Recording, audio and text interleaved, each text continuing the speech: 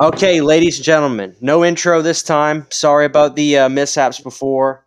Life happens, and of course, I've got the worst luck in the world. You would think it's an actual Friday the 13th right now, but look, we're here, we're back, and here we go. So, Tom, Yes. thank you again so much for being here. So, as people come in, we'll start again. If you will, going back, I want to know what young Tom was like, and what was the first, when you got bit by the horror bug, and in terms of just film in general and in music too. I would love to know where that kind of starts for you. Now that I can hear you very properly. Okay, great. Um, and Christian, don't sweat the technology thing. I mean, I teach a film class, and I've been teaching it online, obviously because of the pandemic. And then I had to go back, and we start up again in a soundstage. And there's all this, new technology, new, Zoom things. I've got students from China, from Japan, all over the world, and I'm up there like an idiot trying to make this new technology work, and nothing is more frustrating because you swear you got it down, you bring in the experts, and they're up there fiddle fucking trying to, and you're going, you don't know? How the hell am I gonna know? Yeah. So this shit happens. We used to blame it on sunspots. Yeah. Well, good. The crowd's on my side and they're on your side because they're like, God, Tom is such a cool dude. He's not mad at you, Christian. No, my heart goes out to, everybody that gets messed up with technology. It was so easy back in the day. You'd get the film, put it in the film can, you'd send it off, it would get done, come back, you cut it, everything was just physical. It wasn't, all digital things and things that can, get messed up with signals. Yeah. So yeah, Tom, let's go. I want to know, like I said, I want to know what young Tom was like, and what were your first impressions in terms of falling in love with movies and horror and music. What was it like for a young Tom? Well, I had the influence of my father, who was a huge film fanatic, went to USC Film School. I basically inherited his dreams because that's what he would talk to me about all the time, movies. And he was the one that took me to my first James Bond movie, Dr. No. And of course, he loved it and loved Ursula Andress. I just loved the whole James Bond, Sean Connery thing. So the opening of Friday, you can see that influence there with the Circle and Jason, one little tribute, back to, to Bond, which was, huge influence. But in terms of the horror stuff, I started reading Edgar Allan Poe when I was really young, and liked that whole vibe of, the tortured guy, and he's in love with this girl. And I always thought I was a freak.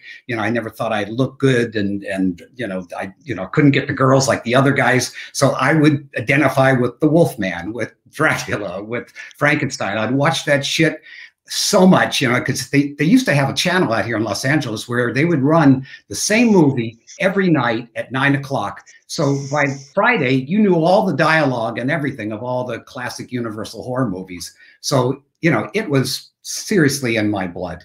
Then a kind of a very strange, real thing happened in my life, which was, horrific on a different level. My mother, when I was 11, had a mental breakdown.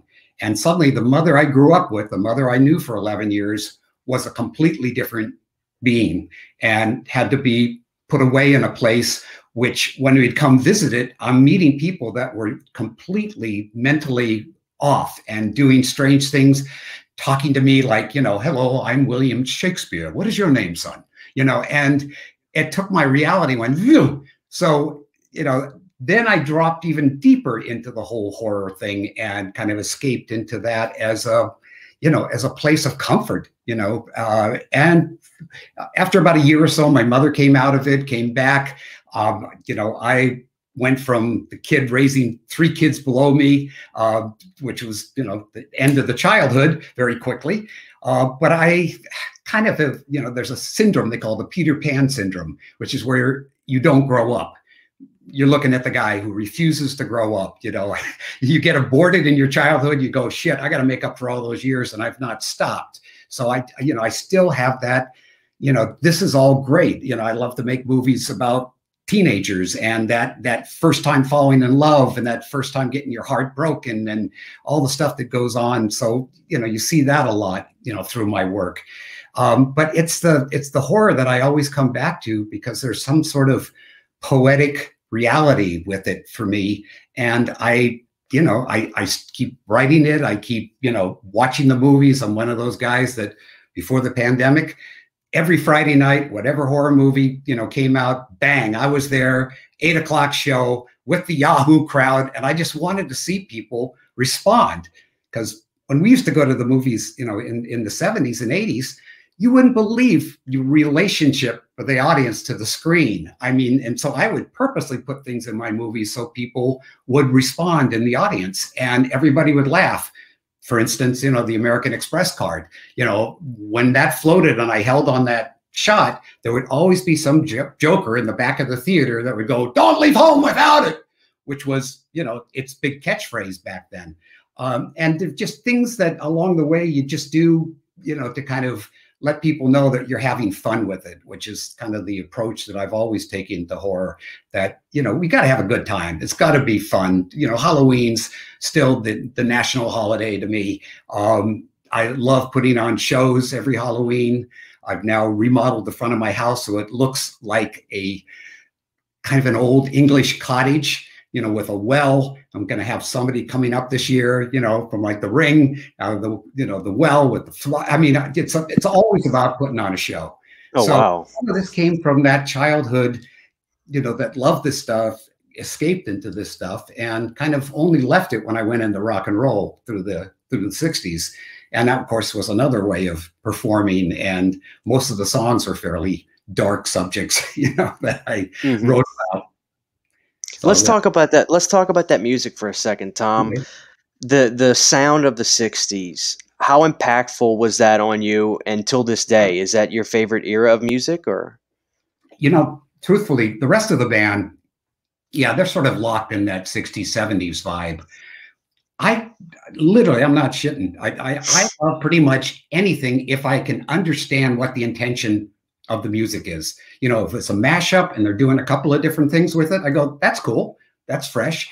My son took me to a rave, the whole electronic music, and I was watching everybody, completely out of it. And I was going, no, that's no different than the love-ins we had in the 60s, and guitarists would be up there just jamming for 30, 40 minutes with these weird sounds. It was, tripping on psychedelics. And I went, it's just another generation. It's their music and, what they love. So it's very, classical music, jazz, everything I really love and respect. What I was very fortunate to be part of was that whole, English rock and roll scene that was the Beatles, the Stones, the Kinks. I mean, all these bands. And we were kids that, as young guys, what we wanted to do was obviously attract girls. What we saw was happening, that if you had this, you and got a band, you were going to get a lot of girls, and they would come to your shows and scream and yell. And so I got kicked out of 7 high schools in the 60s for my hair. And my hair it just touched my ears. That's it. And it was like every week I was in there with the vice principal, calling my parents, saying this guy's a rebel, and they kick out, go to the next one, next high school. Yeah. But it was all about sort of, I wanted to do that music. And that music was really from the South, the R&B and blues that then migrated to Chicago. And then all these English acts started to do it. So then it was now acceptable to, the white audience through these, performers. But then they gave tribute to all those guys, who influenced them, which was great because they gave those guys, a career and acknowledgement for creating some, great music. So, I mean, I guess the band as we have it now, we've been back together about 10 years now, is very much in that R&B bluesy style. I've got some punk in there as well. It's all kind of stuff that has some sort of melodic quality to the actual melodies, but just hard rock and roll. I mean, old school, rock and roll. I love it. And real quick, Tom, since we're talking about that now, I'm so glad that the band is going and the music's back. Where can the people hear the band? Or what social platforms can we hear you and all that? Well, obviously we've been shut down. We had a whole tour of Texas and some other states in the South that all went away. There's word that things are going to start to open up maybe at the end of June. I mean, we'll all have to see because each state's going to be different, with what happens. But in terms of just kind of, if you want to just check out the band, we have a website, which is the Sloths. That's SLOTHS. Like the cute little furry animals with the 3 toes, but sloths.com. I think it also .com or thesloths.org, O-R-G. You could go on there and there's a whole bunch of stuff. I think some of the music's on there, but YouTube is probably the best way to actually see our music videos, see people that, with cell cameras shot some of our shows live. Sounds not great because it's on a cell phone, but you kind of get a vibe of how crazy I am on stage and the kind of, I've seen wild, crazy shit that I do, and which I shouldn't be doing at my age, but to me, I'm not my age. I'm still a 15-year-old kid, that's doing this shit, throwing myself into the audience, Tom, this is why it's like sort of like the poor man's Alice Cooper in a way. This is why you are the favorite director of all these movies. You refuse to stop, and we absolutely love that about you. We think that's amazing, man. Thank you. I appreciate that. Well, let's get. It doesn't end till the coffin lid closes. I mean, and even in my case, it's going to go beyond that, which we can talk about at some point. We're going to get there. Yeah. So Tom, let's get into this. I want to know how, after we break through how you get into the movies and writing and stuff like that, I have some fun questions that I was doing some research on you. I found out, but how does Tom get into? How does he break into Hollywood? Is it through writing? Is it through connections? How does one like yourself get into that Hollywood system? It's pretty much what you guys all still can do, and you actually have a much larger platform to do it in the digital age, where you can put something on YouTube or anything, or on your own Facebook, and if people see it and they then send it to somebody else, you can start to kind of build your own audience. But we just we had to kind of write the scripts and then try to find somebody that would read them, and hopefully they might give you a break. But there was a lot of years where it was like I was the guy who did a lot of movies because of my mime training, that I was the monster in Prophecy. I was the Captain Star in The Black Hole. I was the Jabberwocky in Alice in Wonderland. Constantly, I was getting these chances to actually be on somebody else's film and ask all the questions of all the crew, watch how they wasted money, watch how they saved money. And also I was able to get paid for doing a particular kind of skill. And still, that didn't mean shit in terms of, hey, the guy in the bear suit wants to direct one day. So I mean, it's the same stuff. You just have to keep pushing forward. And I wrote this script based on an encounter that I had in the catacombs in Paris, with wall-to-wall skulls and bones, and really felt for the first time in my life that supernatural fear. And that was sort of what motivated me to write One Dark Night, about Meg Telly spending the night in the mausoleum, and the corpses coming out and all that. But nobody, in the 70s wanted to buy anything that was sort of like gothic horror. Friday hit, Halloween hit, and Prowler, you name it. It was all about get me somebody in a mask with a bag over his head, or some version of a leather face, give me a nice tool or something that you can kill women with, and some isolated place, and then you got a deal. And I went, I don't want to do that. It's not, that's not kind of where I come from and stuff. So, it took a while before we finally found this company that needed to basically lose $1 million for a tax write-off. And they said, are you ready to shoot this in 3 weeks? And I went, you bet. I've got all the storyboards. I've been preparing for 5 years for that day. And so 3 weeks after the guy said, yeah, we were shooting One Dark Night. And that was sort of, the entry into it. But it didn't mean I got the next picture after that. I was dragging around those film cans. And in those days, you know, the big heavy ass film cans, and you have to take it someplace where they have a projector and somebody's got to watch it. And hopefully something, you know, will happen. And it didn't for, I said, you know, five years, I guess, because we actually shot in 1981. I don't think it came out till 83. And then Friday was like, 86, I guess? Six. So, yeah, so there was, you know, a period there. And it literally was Frank Mancuso Jr. Saw my One Dark Night, and he was like really upset that the fans were very upset it wasn't Jason in part 5. And instead of waiting 2 years, as they normally did between the movies, he wanted to get the next one out 1 year afterwards.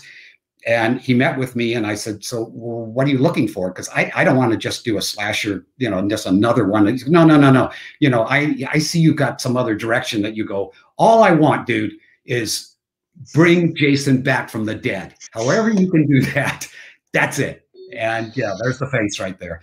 Yeah. No, Tom, hold on. I hate to cut you off. I really hate to. I want to get there, but I still have One Dark Night is one of my favorites. So I got to ask a few more questions about that. Okay, sure. You know, absolutely.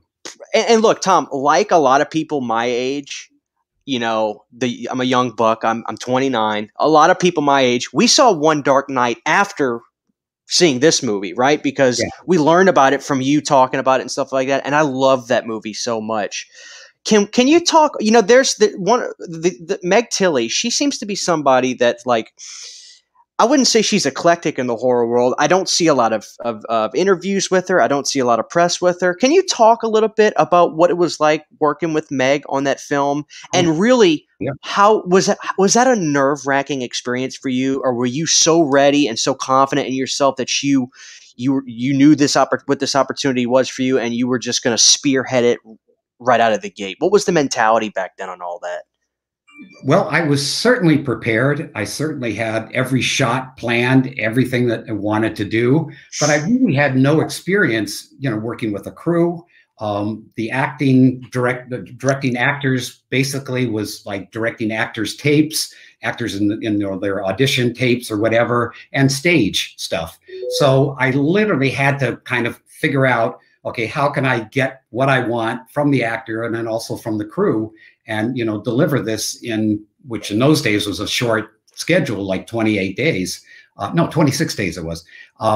And Meg, you know, I was looking for the kind of classic all-American blonde girl to come in that looked like a girl next door and all that. And the casting director brought in Meg Tilly, and first I thought she was Asian, and she does actually have, I believe, an Asian father. And she had braces, and her hair was all like in her face, but she kicked her hair up and started to do my shitty dialogue, and like it came to life. And I went, oh my God, who is this girl? And she goes, well, she's done one thing in a movie called Tex with Matt Dillon where she played his girlfriend, but that's it. So One Dark Night literally was her, you know, her first starring movie. And she was just great. She totally believed it, believed the circumstances, freaked herself out by being in the mausoleum. And I tried to get the other girls to also be, you know, to kind of enjoy the fun of it. And then, of course, you know, the terror takes off. And I mean, there was like the day that we actually shot at the real cemetery with the real mausoleum, you know, I had to do 60 shots with the single in one day, you know, starting when the sun came up. You know, we used that for the sunset shot in the movie. And then once it got into night, it was all the stuff where the boyfriend's trying to sneak in. So it was a hell of a day to, you know, to try to do 60 shots in one day. But, you know, we did it. And the whole movie was sort of that, you know, go for it. And I knew I didn't have any blood in it. The company that funded the thing were Mormon. They didn't want any, you know, Jesus Christ or anything referenced in that regard. So there couldn't be, you know, any profanity.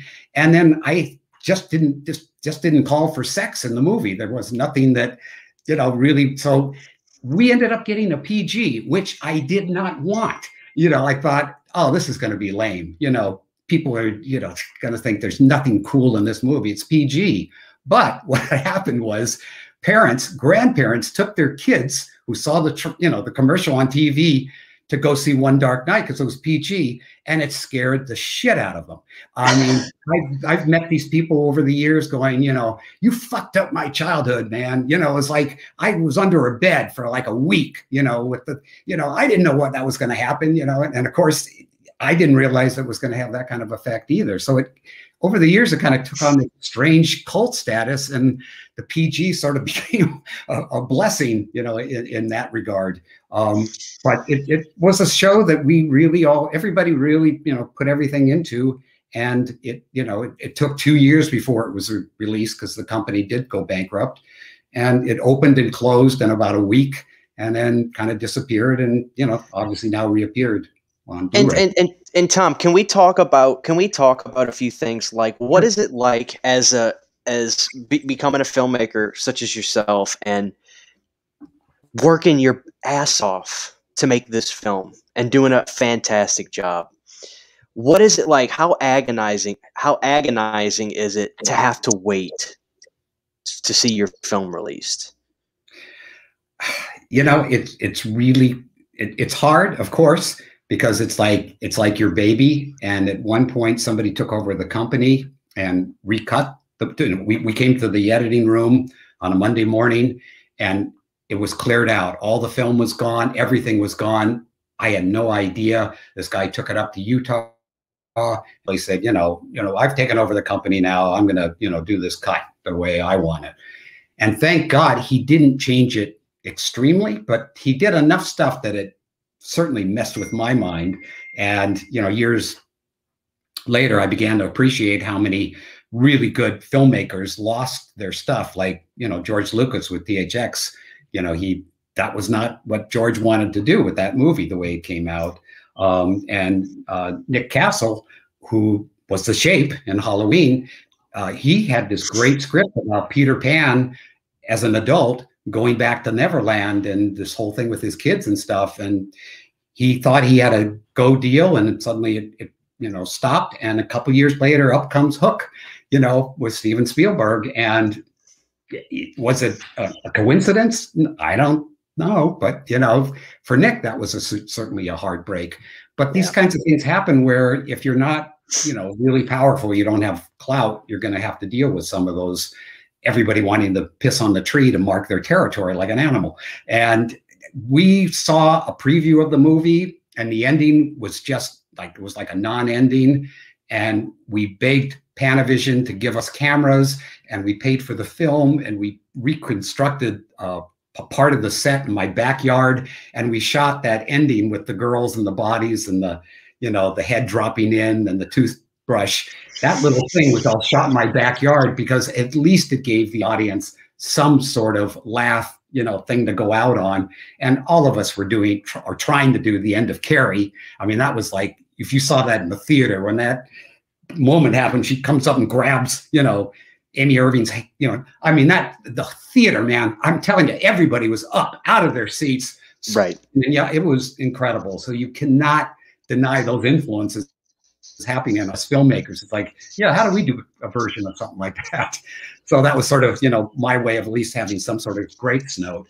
And how sick are we all about every trailer, that the trailer ends and then you get the credits and then it's like, boom, you know, there's got to be one more image and one more something. And that's really become a cliche, but it's like, we got to like slam one more thing out there to get them to go, yeah, I got to go see this.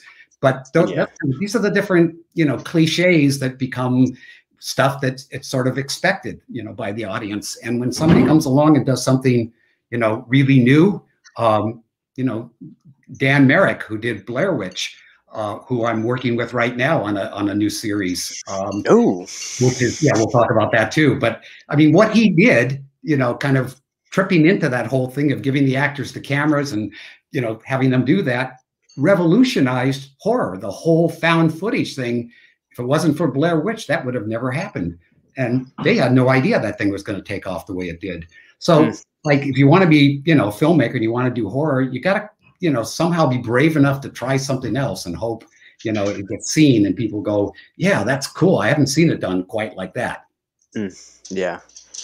You know, Tom, I want to ask you this real quick too. You know, all these years later with One Dark Night and the fan base that it's gotten, I mean, that's got to be a gratifying thing now, right? Because Oh we yeah. got that nice Blu-ray. I've got the Blu-ray. I forgot. I think it was Code Red. I could be wrong, but I think it was Code Red that put it out, and it's a Yeah. great release. How important is that to you that this film has it just seemingly it just keeps going up, and it's just gaining more fans and fans? Well, it's that thing that everybody, everybody wants to make something and then be, the local hero, the national hero, the #1 at the box office and all that stuff. And that happens like maybe this amount of the time for anybody. And then the backside of that is you make something and it's huge and it's like, okay, what are you doing next? Come on, blow us away again. You can't do it. I mean, it's just like next to impossible to make an incredible sequel that lives up to the first one, unless you try to like, change up the rules in some way. I mean, I got to say, still to this day, Francis Ford Coppola doing the second Godfather, so many people say, I kind of almost like that one better than the first one. And other ones go, no, it's not. It's never going to be like the first one. But Right. damn, he did, that flash back and forth.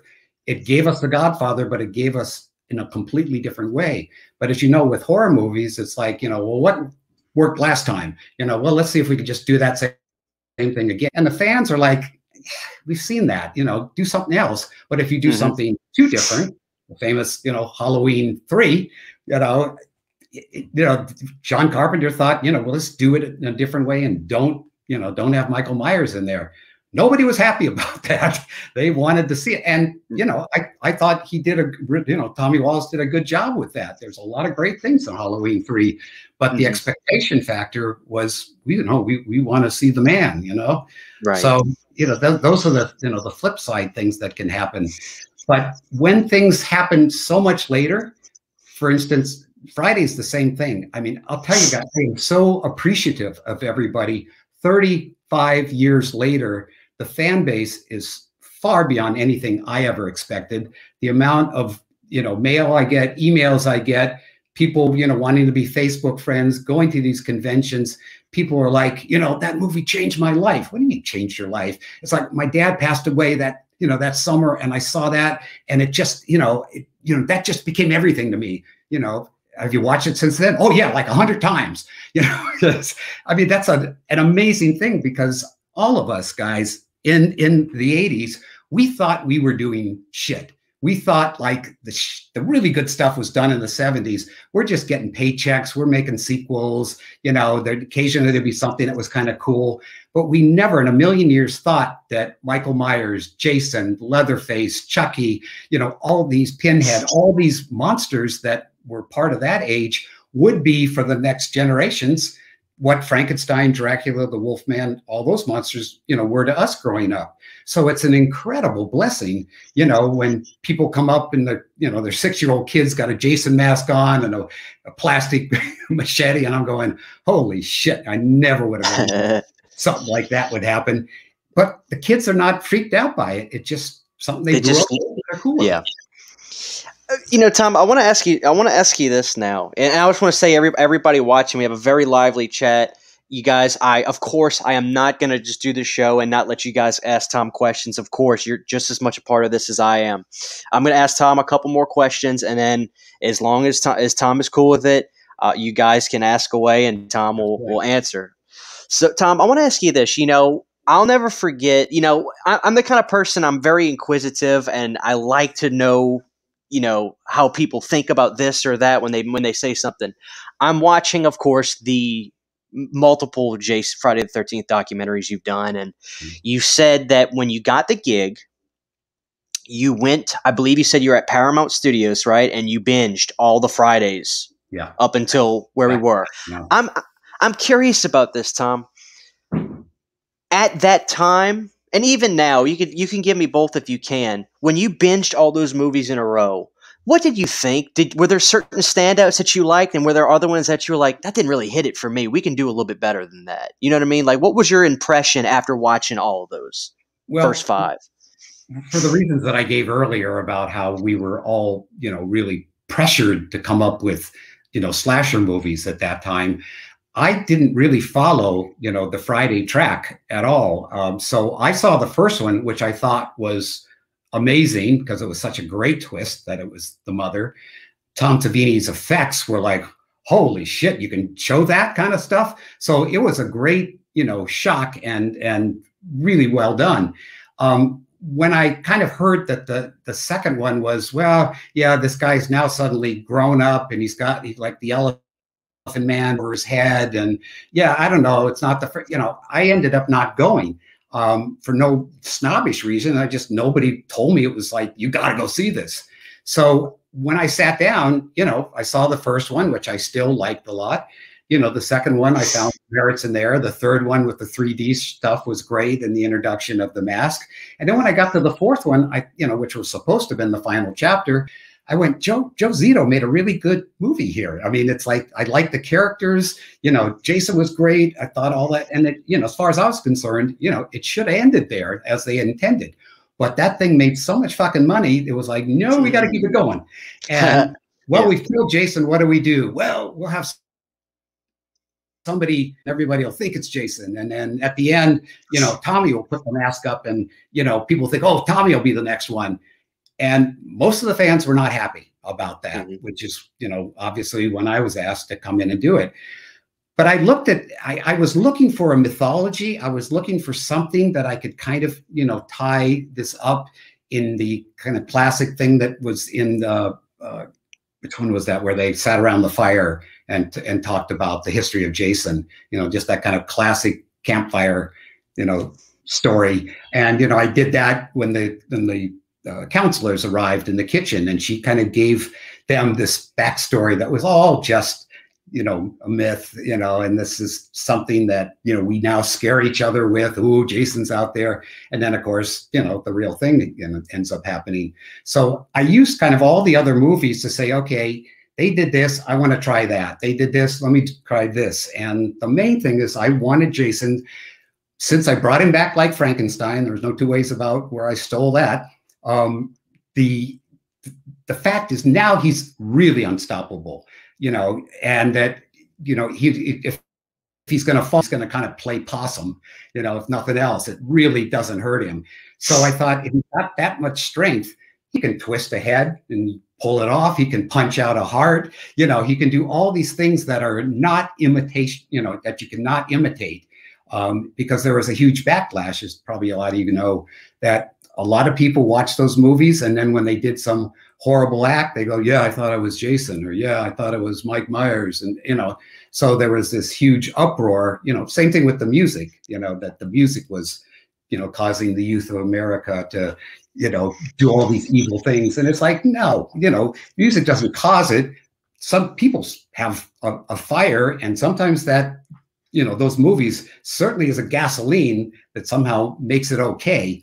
But having done movies about real serial killers and real monsters like AIDS and global warming and segregation and all these other real life monsters, that to me is far more scary than the kind of monsters that we were making back in the day, because to me they were fun and you could sort of identify with them because you didn't have that same strength. You couldn't do that, and that had kind of that villain hero aspect to it, until finally, people are on Jason's side, through these things, which made it a little harder, to be scary with it. So he went to outer space, he went to Manhattan, he went to hell, kept trying to find different things to do with this, this guy.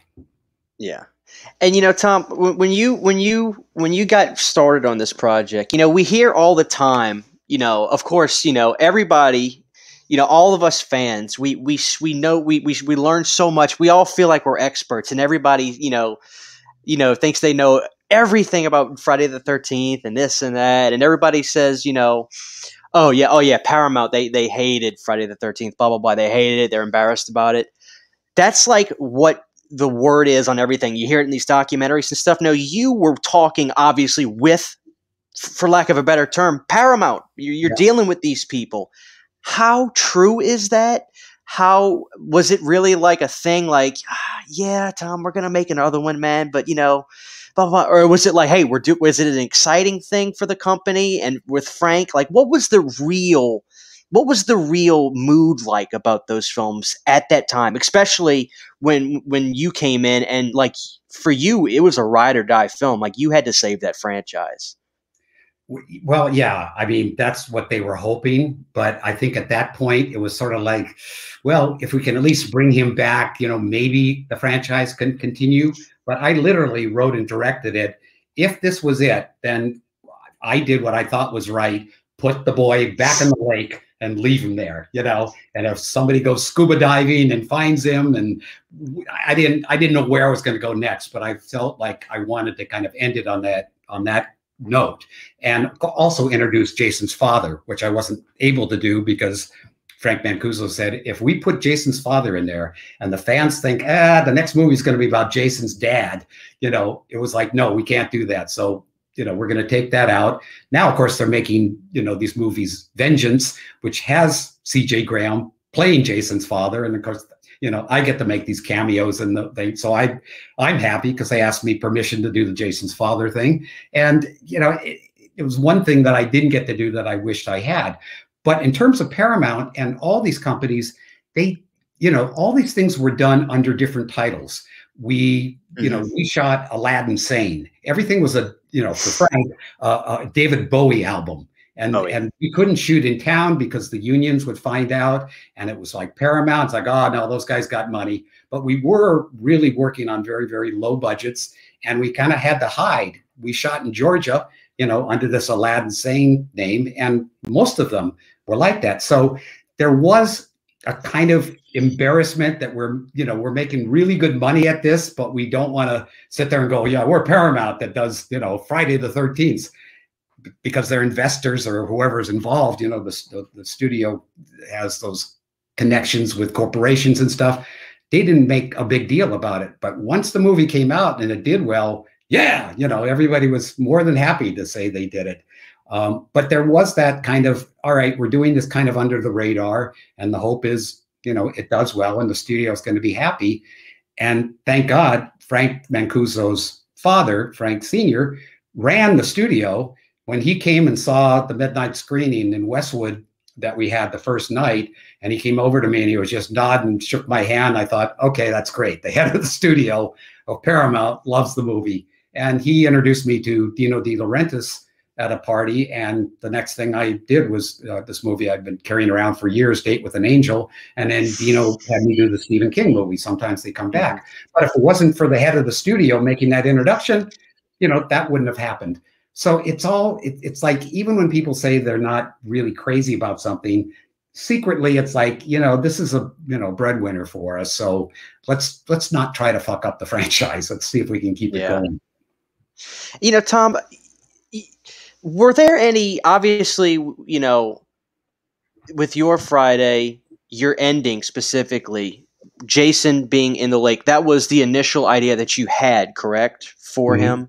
Mm-hmm. So I would assume if you try to do these bizarre endings, you would have got, some pushback on that. Do you remember mandate wise from the start what they told you could not do? Because I know that you said you wanted to have your sense of humor, which is brilliant, and I still don't think you get enough credit in terms of that aspect because, a lot of people give that to Scream. I think that you predated it well before that. Now people are talking about it, but still it's not preached about enough. But do you remember any mandates at the first point of what you were told, like, you cannot do this, you cannot do that? Okay. Good question. I got to answer the one about Scream, because a few years after I did, my Friday the 13th, I didn't want to keep doing franchises. So I turned down Bride of Chucky, and I was sent this script called Scary Movie. And I read it and I went, this is so close to my kind of satire. What else we got? And then about 4 months later, all the shit scripts I read, I went, I kind of like that Scary Movie, that, who's that guy? Kevin Williamson, I think. Williamson. It's like, too late, Tom. You snooze, you lose. Wes Craven's doing it. I went, okay. I never thought it was going to become the franchise that it did. But there is justice. Years later, I was set up with a meeting with Kevin Williamson for some new series that he was doing. And towards the end of the meeting, he went, you know what? I got to tell you this because I think you'd appreciate it. Your Friday the 13th had such an impact on that first script of mine, and I got to give you kudos for that. And I was just okay. Well, I turned down Scary Movie, so I feel like a complete jerk. But thank you for that, at least, because that means a lot. But yeah, I was just from Paramount's standpoint. They were nervous about the humor. They wanted to make sure I didn't make fun of Jason. I said, no, I'm a horror guy. I still want to make a horror movie, but I just want to have the characters be likable and have a sense of humor. I wanted people from the get-go with the James Bond thing to go, okay, this is the sixth one. Other than James Bond, there hadn't been anything that had gone on this long. So I wanted to put a little tongue in cheek on that. And then just, some of the kills and some of the moments, the happy face on the tree, whatever, they were fine. And the only thing, the only marching orders was bring back Jason and you got to cut out Jason's father, and that was it. I had so much control. It was ridiculous. And something that most people, you never get that, but he trusted me. I was in a great place at a great time where it's like, we don't know what to do next. Can you figure it out? And it's like, I can do my best. I didn't know. And I was literally, guys, I was scared to death that the fans would hate that I put humor into it, the hate that it wasn't going to be as nasty, as part 5 was, because it had some nasty shit in it. a lot more that was cut out. And what I did do is every kill, I shot sort of like 3 versions of it. If I thought there was going to be problems with the MPAA.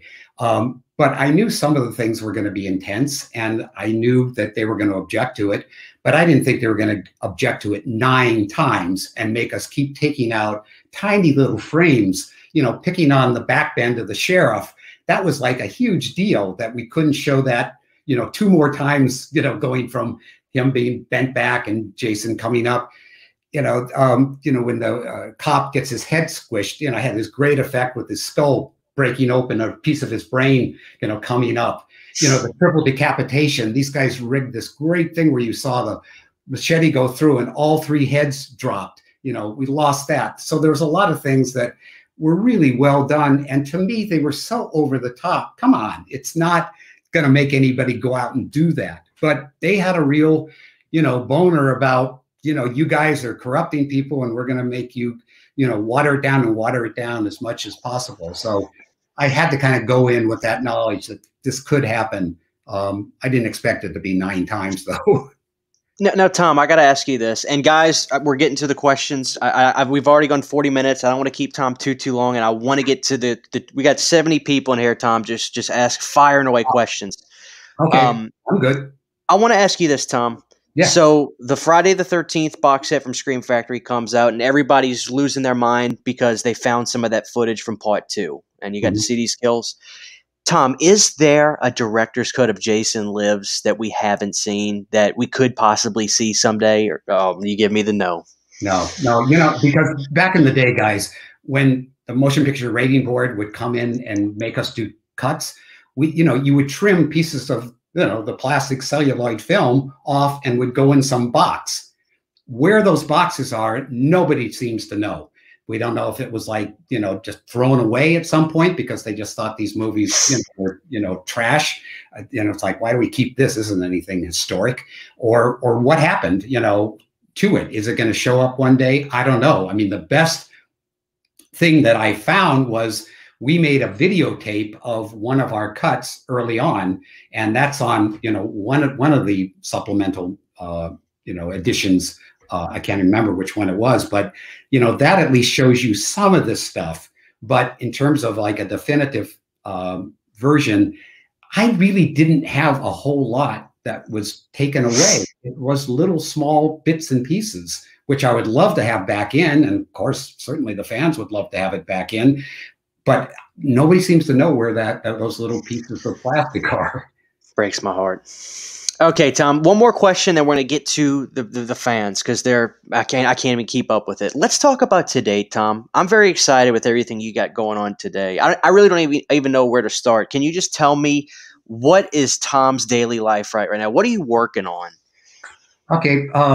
Well, a couple things. One thing, a lot of you know, and if you got the box set, which I love, I went nuts, when I heard what they were doing and all the stuff they put in there. I mean, just, you watch that stuff for half a year, all the commentaries and stuff to see it all. But anyway, in there, I talk about Jason Never Dies, which is, finally I wrote a sequel. It only took me 32 years to come up with something that I went, you know what? I'm sitting in a theater. I'm watching a Jason movie. What do I want to see after all these years, after all these, meeting the fans and talking about them and what they love about the different ones. So I went in going, okay, first off, I want to stay in his territory. I want it to be around Crystal Lake and that. But what if we did it in the winter? What if for the first time we saw Jason in heavy snow, and when somebody runs, they're leaving a trail. He knows what to do, and they try to do things to try to throw him off. But it's literally in the winter. Well, it's not a summer camp, of course. So, being an ex-Catholic boy, I went. They used to have retreats, and if you were bad, you would go on one of these spiritual retreats, and they take you to some camp someplace. And you would stay there. In this case, it was like for the Thanksgiving weekend. So there's one hard-ass Irish nun and 6 badass girls, who bring up drugs, who get in fights, who one of them's pregnant. I mean, there's just, each one of them has like a history of sin behind them. And they're there to be supposedly, spiritually uplifted and can go back so that they can graduate, high school. Because they've made amends. So Jason is going to be confronting all women. This is not anything that I'm trying to do for the Me Too generation. I went, no, I love the fact that this group of women is there because that's what would happen. It wouldn't be boys and girls on a spiritual retreat. They all get cabins, the girls board together. So I tried to come up with something that would be fresh within the thing, bringing back Jason in probably one of the most expensive, spectacular fashions that I hope is still logical. It is for me, and giving another agenda for him rather than he's just killing to kill, which is what I did with Jason Lives. Tommy brought him back. Jason is pissed off. As far as I was concerned, the dude was happy laying there, resting in peace. This asshole brings him back, so he's got to go after Tommy. Anybody in his way goes down, which is Jason's MO. And Tommy has an agenda. We got to stop. First, they got to believe me that's Jason. Now we got to stop him. How the hell are we going to do that? I just old ghost thing, you like poltergeist. You move the tombstones, you didn't move the bodies. He's got to go back to where he died. And Tommy had to figure out some way to get him back down to the bottom of Crystal Lake. So there was closure. So for this one, I tried to do the same thing, have an element that was actually introduced in Jason Lives that a lot of people will go, oh shit, that's what that is. And so it will tie that together for the fans. But if you've never even seen a Friday the 13th, I wanted to deliver just a great horror movie with a great, unstoppable monster and some kick-ass girls that are in there, if they're going to go down, they're going to go down fighting. So that was kind of the direction that I went. But as everybody knows, Cunningham and what's his name? Blanking on the writer's name. Darn, what's his name? You guys know. No, you got me blanking. The chat's gonna tell us. Somebody tell me quick because I feel embarrassed because you got me. I'm friends with both of these guys, and somehow age is a horrible thing, guys. The mind just sometimes. Walter, no, it's not. It's Victor Miller. Victor Miller. Thank you, guys. See, you're wrong. You're wrong, Christian. These guys know more about Friday than me, you, anybody. I mean, yeah, they know this. They tell me what I did, and I go, "Did I? Oh, I guess so." I have an excuse though. I'm nervous because I'm talking to royalty. So hardly.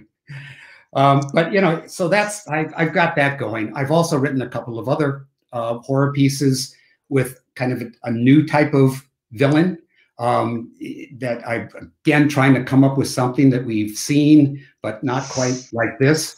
And then I had a wonderful introduction to Dan Merrick, who has created a series on basically Gothic horror stories, all things that would take place in the South, all things that would have that vibe of that that Southern Gothic feel, the weeping willows, and all that vibe. And Jeremy Reddick, who created the Final Destination series, he's a part of it too. And there's a lot of just really cool directors who are writing these half-hour episodes that are going to be put into this series called The Black Veil. And so I've already written mine, and we start production next month at the end of May. Excellent. Heading down to Tampa, Florida. So if anybody's around, drop by. I always love see people, meet people. So we're gonna be looking, and we are in the middle of looking for a plantation house, for this kind of classic, location where this is going to occur. And it actually touches upon something very real in our world right now, as well as, just a classic Southern Gothic. I don't want to say it's a ghost story, but it's horrific, almost in the One Dark Night vein in a little way. But I think people are going to enjoy it in terms of taking a real issue that's going on in our world in a whole different context of how it gets handled. So that's the next thing that's actually up. And then, it's like I teach, I've been teaching at Chapman University, trying to encourage, the next generation of filmmakers to come up with stuff that's personal, things that they love, influences that they love, put it in there. Don't worry about somebody saying you're stealing, because anybody who's ever been great has stolen, whether it's Mozart or, the great painters, or, you have inspirations, you steal their shit and you make it your own. It's just the way it is. You can look at every movie and go, oh, I know where he got that. I know where he got that.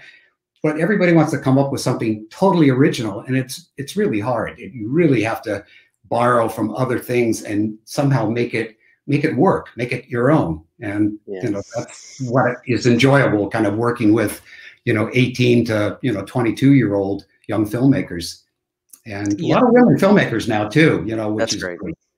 Well, Tom, I'll say this before we get to these questions. I know I speak for everybody watching this show and everybody that watches this after the fact. We're so glad to see you, that you're just doing great and you're still working hard. Don't give up on us, because I promise we will not give up on you ever. Thank you. So, okay, Tom, the fans are ready to ask you a bunch of questions, and we've got one right here from Nathan. Thanks for that $5 super chat. He says, was it an accident or a conscious choice that there was no nudity? That's probably one of the biggest questions that comes up. Here's the deal. In the script, she is naked. She has her top off. And we definitely, see the hardware there.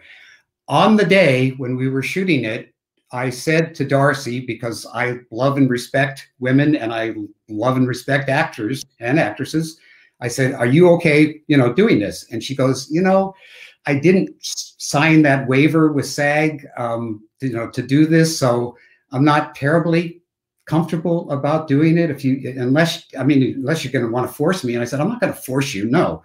And as far as I'm concerned, there was so much nudity in part 5. Look, we'll take Court's shirt off. You get on top of him and just ride the hell out of him. As far as I'm concerned, that'll be fine. But I've had so much blowback over, why did you choose that? And I was trying to be respectful to the actress. And then kind of as the years have gone on, I went, well, that's another thing that makes it different. And this is sort of like the beginning, what do they call that? The first time you get introduced to drugs, the entry drug, my Friday is like gateway. Yeah.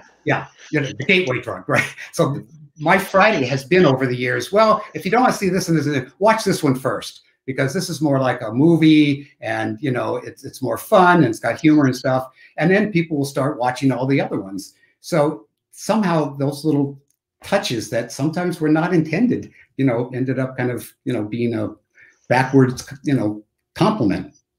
Yeah. Excellent. Well, I see a question that you already did answer. You were the mutant bear. You played part of the mutant bear in the prophecy, correct? Didn't you share that with somebody? Kevin Peter Hall, who went on obviously do Predator and things. Yeah, he was in this huge suit, and which didn't have any articulation, where I had 150 pounds of mechanics, hydraulics, and all this shit on my head. I had to learn how to run on all fours with it. It was 3 months of like, trying to be Arnold Schwarzenegger, to be inside of this costume.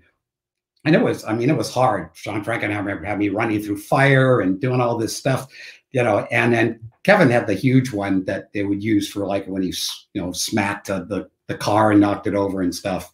But I got to be really good friends with Kevin, and it was a huge loss when we lost him. He was the nicest guy in the world, and it was so great going places with him. And he's 7'2", and he has to duck every time he goes into some place. But he was so cool about it, and he was such a sweetheart of a guy. Yeah. But that it was fun, for that reason. Frankenheimer was a madman, making this movie, but I learned a lot about directing, by being on the set. Oh, we got another one right here, Tom. They say, were Cheech and Chong supposed to be in Jason Lives? No. What happened? That's a great question. I'm glad you asked that. When I finished with mine and it was, actually got good reviews, they said, well, it's that same shit. They got to kill all that, this body count, but does have a sense of humor. You can't hate something that's, making fun of itself. It's even talking right to the audience, as well as a filmmaker saying some folks have a strange idea of entertainment. So we actually got like somehow encouraging reviews with it. So Frank came to me and he said, let's talk about the next one. I said, the next one? He goes, yeah, what do you got? I go, I got nothing. I put everything I knew in that. Unless you want to go do Jason's father, no, we don't want to do that. And I said, you got an idea? He goes, yeah. Jason meets Freddy. I said, how the fuck are you going to do that? He's with New Line. This is Paramount. That's not going to happen. He goes, I'm working on it. Oh, so boy. About a week later, he called me and he went, those guys, no, they're not going to give it up and stuff. But I still want to make a sequel or something, with you. And out of the top of my head, I went, how about Cheech and Chong meet Jason? And he goes, what? And I go, Abbott and Costello met Frankenstein. Why not have these stoners up there? I mean, I don't know if they're camp counselors or if they're out camping. And it's like, yeah, man, you hear about that Jason dude? Yeah. And he goes, and he laughed his ass off, but he said, I don't know. I think the Cheech and Chong audience and the Jason audience are two different things. I go, no, we all smoke the same weed. I mean, get stoned, see a Jason movie. I mean, we did the preview. Everybody was toasted beyond belief. You heard the beer bottles rolling down the aisle and stuff. It's the same audience. He goes, it just doesn't seem right. So when I finally revealed this, I don't know, maybe like a year ago, and it, kind of went in, I guess Bloody Disgusting and some of the other sites, suddenly Cheech and Chong announced that they might do a horror movie. And I don't know if it was spun off from that. Obviously, they can't do Jason. None of us can, as long as the lawsuit continues. Right. But was that thing where it's like my name and Cheech and Chong sort of, came together because I had this, crazy idea of doing a, stoner comedy and Jason movie. Here we are getting down to the truth, ladies and gentlemen. Let's see. I had a good question from my friend Nico real quick. I'll get to that $5 super chat next. I'm so sorry. Nico says, Tom, can you talk about the differences in working on Friday 6 and also the television series, both writing and directing? Yeah, huge difference. When Frank told me, look, I'm going to do a series on Friday the 13th. I said, well, you're doing a series. He goes, no, television series. I have Jason every week. No, we're going to have this, this antique shop with cursed things. And every week, the people that run the shop are going to have to hunt down the cursed objects and things. I said, aren't the fans going to be pissed off? You call it Friday the 13th and there's no Jason. We're going to call it, Friday's Curse, I think, which is what they called it in Canada. Right. But here, Paramount knew they had something that people would come and see if it was called Friday the 13th. So it sort of built up its own following. And Frank had me on as a story editor, and then, wanted me to, direct and write some episodes. And, the Playhouse was one of the ones that I was very proud of, because I had just had children, and I felt there was something about missing children and where did they go, and they've never seen again. And I thought, what if kids had this playhouse that I had looked like, Norman Bates's house from Psycho, miniature, and they would abduct them into there, and they would get this power. They could do anything they wanted when they were in their playhouse, and had an abusive mother and stuff. So it was, again, kind of mixing two different things, reality monsters, and this fantasy that these kids could do. And then I did, the opening of the third season, which, he said, give me something that has like an exorcist thing. And we got to kill Ryan, the character of Ryan, but we can't really kill him. He wants to leave the show and do something else. As far as I'm concerned, the next job he's going to do is going to be, do you want fries with that? But he thinks he's going to go off and do it. And he did do a Friday movie. He did do some other things. John's a great guy. And, he did what he thought was right for his career, but they had to, introduce this new character. And that move, the thing I did, the two-parter, had to do that. But it was a whole different thing, obviously, being in Canada, having a Canadian crew who were great, really hard workers, really dedicated. And we cranked these things out 18 hours every night. I mean, it was insane. We couldn't do that down here. The unions would shut you down. But up there, they were like, sure, okay. And so we really did a lot of stuff that would have been impossible in LA. But the Canadian crews were just really super. Right. Excellent. So here we got one. Thank you for the $5 super chat. Blood Red Skies. He asks, what was your reaction when Jason Lives was first released and you were seeing how much money it made first week at the box office? Well, we have the wonderful reputation of being, I guess maybe the only one. I don't know. I kind of forgot what happened after ours, what they did. But at that time, we came in number 2 at the box office, not number 1. Number 1 was Aliens, Jim Cameron's Aliens, which came out the week before. So, I would do the same thing. You haven't seen Aliens? Let's go. I saw it last weekend. Let's go. So, what about the Friday the 13th? Nah, it's not even going to be Jason. Fuck that. Let's go. So the box office did suffer, and we came in, number 2. So, they were like, yay, well, it's number 2, but it wasn't number 1. So I felt sort of bad about that, but there was like nothing I could do. I tried to deliver the best Friday I could. And as the years have gone on, I'm so honored for so many people. It's been their favorite. As I said, when they ask me, I say part 4. You don't like yours? Oh yeah, I like mine because I did it. But if you asked me the Friday that I thought was a good one out of the series, part 4 was. But yeah, that was the thing. And it did, as the years went on, obviously, the VHSs, the laser discs, the Blu-rays, streaming now, it continues to be, a gold mine. All the movies do for those guys. So. Oh yeah. Okay, we got Wendigo and the Nightmare. Thank you for that $2. He says, was part 6 made to watch in black and white like a monster movie? That's cool. You remember that. That's great. Yes. I love, the classic black and white horror movies, as you've heard, the Universal ones and all that. And there was something that, in fact, I think it was George Lucas that I learned this from. 2 things. Watch the movie with the sound completely off and see if you can follow the story, because it's all visual, and make it look black and white. And if it looks good in black and white, it's going to look great in color too, because it has those contrasts. So I literally, as we were doing it, and in those days, the monitor that you looked at was in black and white, there were no color monitors, and most of the time I wasn't even around it. I was, by the camera, watching the actors.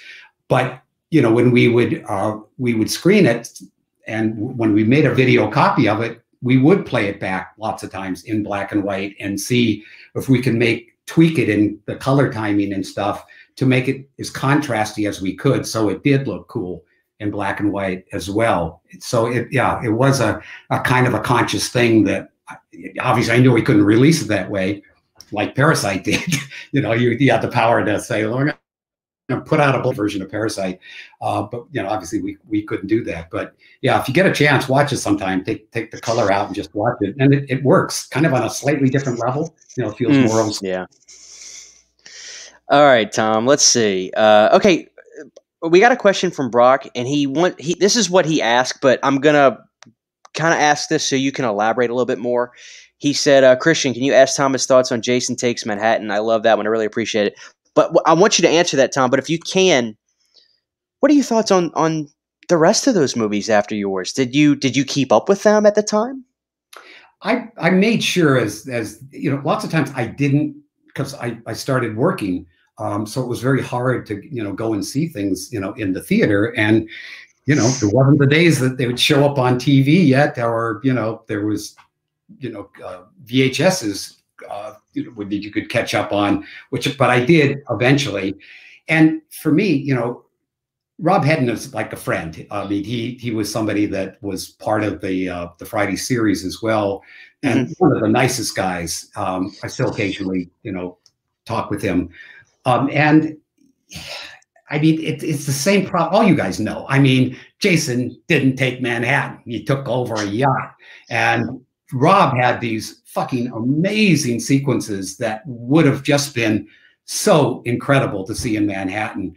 But there just wasn't the budget for it. And he didn't know that when he wrote it. So he had to go in, as most people, do. And it's like, yes, sir. Okay, it's going to be on the, okay. And so he did the best he could, with the limitations that he had. He couldn't shoot a lot in New York, very small amount. And so things were up in, I guess it was Vancouver, that they kind of fake for some of the streets. So it was like, having, your hands tied and go ahead, direct the movie. So I kind of feel for him, knowing what it should have been. But that aside, Kane is great, some great things, the head knock off, with the pine. I mean, there's so many, wonderful things in there that I certainly think it has a lot of merits.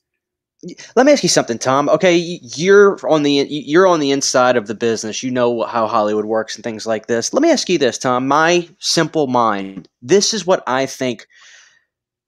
This is the way I think this would have went down. And you tell me what you think, why it didn't happen. I'm sure you'll know. Okay, Heaton gets the approval. He gets the job. He's told the story. He said, I want to make Jason Takes Manhattan. I want to make the next Jason movie out of Crystal Lake. Mancuso says, let's go to New York. So he approves that. He makes the script, I assume.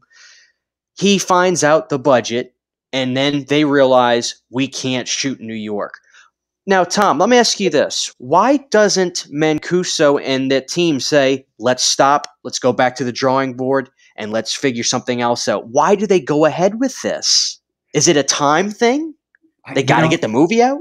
I cannot give you the facts because I don't know. I mean, maybe on the the definitive box set, maybe there's a discussion in there about what happened, or any of the interviews with Frank Mancuso or Rob Hedden about what happened. I know there's another writer on the script, so I don't know if that first writer, it was his concept, and then they gave it to Rob to do a rewrite on it, or Rob came up with it, and then this other writer came in to do the rewrite to make it not so much in Manhattan. I don't know the facts on that, but once they really kind of, I think, looked at the fact of the costs of, taking the actors and putting them up in New York and, shooting basically a non-union film in the center of New York with all the, unions and stuff there, I think they thought it was going to be just too dangerous and they'd get shut down. Because there was many shows that I've done over the years in places where the union came down from New York and said, I'm sorry, everybody in here has got to join the union. And it's like the producers went crazy because suddenly the whole budget went up if they joined the union. So I'm figuring it had to have something more to do with that, not the desire not to make, what Rob wanted to make at all. But that stuff happens where suddenly you're given lemons and you somehow got to make lemonade, somehow figure it out, you know, what you can do with it. But the title just said so much. And unfortunately, your anticipation was, we're going to see, you know, Manhattan, and we're going to see him in New York, you know, kicking ass like we've never seen before. So that obviously was a disappointment for people that were expecting that. Yeah. Well, let's give you this question, Tom. Let's give you a little break from Jason, because God knows you've probably talked like 1,000 miles worth of Jason in your life, probably more. He says Tom directed The Haunting. I gotta say, I never get bored with it. That's good. Yeah, I love hearing people ask questions. And don't worry, we'll still get to more Jason, because God knows they're pouring in. But let's give you a break for a second. Tom directed The Haunting of Helen Walker, a version of The Turn of the Screw. How does he feel it stands up with so many versions that's been done? Of Turn of the Screw? Is that what the question is? How does he feel it stands up? Oh, how he stands up. Yeah. Nobody's ever going to do it better than The Innocents. The Innocents, I mean, the performance, the subtlety, all of that. I mean, that was the inspiration. And then I went and read, you know, Henry James's novel, and I went, God, I would love to remake this and try to come up with some, you know, something different about it. You know, obviously make it in color, make it, you know, still do it period and things, and couldn't get it made. Finally, there was a producer that made a lot of these very early TV movies in England, and he had a deal with the companies over there, and he said, yeah, you know, we'll do it. We'll get like a great British cast and all that. And CBS said, okay, but you got to put Valerie Bertinelli in there, because Valerie and Tom have this great working relationship, and, you know, we've got to have her in there. And of course, I'm going, I love Valerie. You know, at this point, I'm close with her. I'm close with Eddie Van Halen. You know, we've spent Christmases together. They go trick-or-treating in my neighborhood on Halloween, you know, and I'm going, how could this, wait a minute. What if she's an American who marries an Englishman who dies and she needs work? So she's really a fish out of water and gets this job and has to take care of these children. And the fact that, you know, I made the children, you know, as young as I could make them, and had sort of this weird sexuality going on between them because of the ghosts, you know, of the previous Danny and what's his name? Clint? No, I forgot the character's name too. All right. Anyway, the you know, the villain of the piece. So these kids were, you know, basically have these people's souls in them. So a scene like where the little boy's looking at her with his hands behind his head, and after just, you know, French kissing her, which by Valerie's reaction, you got that sense. To me, that was sort of the horrific, oh my God, you know, how scary is this? But I was, you know, it was a TV movie. We were strapped with kind of, you know, that TV movie look. So there's a lot of things that I wished I could have, you know, done as more of a feature. But, you know, Valerie was always, you know, wonderful to work with. Having Diana Rigg, you know, all these great, you know, Michael Gough, all these great Hammer horror film alumni, you know, there, and just making something in England at this, you know, huge manor house was incredible. And, you know, quick side story. One night, this place was supposed to be haunted. So one night we talked to the night manager. So Eddie Van Halen, me, Valerie, and my ex-wife went with a flashlight up through the rooms, you know, and this guy was showing us where all the haunted rooms were and stuff. And just to see, like, you know, or feel like Eddie holding on my arm as we're going. And, you know, and I just thought, this is just like, who's going to believe this? You know, oh my God. With Eddie Van Halen. I mean, and his death, that was devastating to me. Devastating. 2 weeks of just fucked up beyond belief. But anyway, but I mean, so the movie had all these other wonderful perks, you know, about doing it. So it was a lot of fun, even though it wasn't quite, you know, the vision that I was hoping for. Excellent. Well, you got a lot of fans for it here, I can tell you that. Volley Jack, he's asked this question a couple of times. I don't want to skip him. How much footage was shot with Dan Bradley as Jason before being replaced? Well, we started the movie with Dan Bradley. He was hired because he was a stunt coordinator who also was large enough to do Jason, you know, size-wise. So, you know, we prepped everything with him. And the way we shot is, we shot the daytime stuff first, got that out of the way, and then we went into nights. So it was, 6-day weeks. So you had one day off, Sunday, and then you're sleep Monday day and get up, Monday afternoon and go shooting, Monday night. So those first couple days were all the paintball stuff. So basically, most of those shots you were there, you see, other than the arm being pulled up after he's ripped it off of the, the asshole paintballer, that was CJ. But all the rest of the stuff in there, like when he's hit with the, the pellet and with the red paint stuff, that's all, Dan Bradley.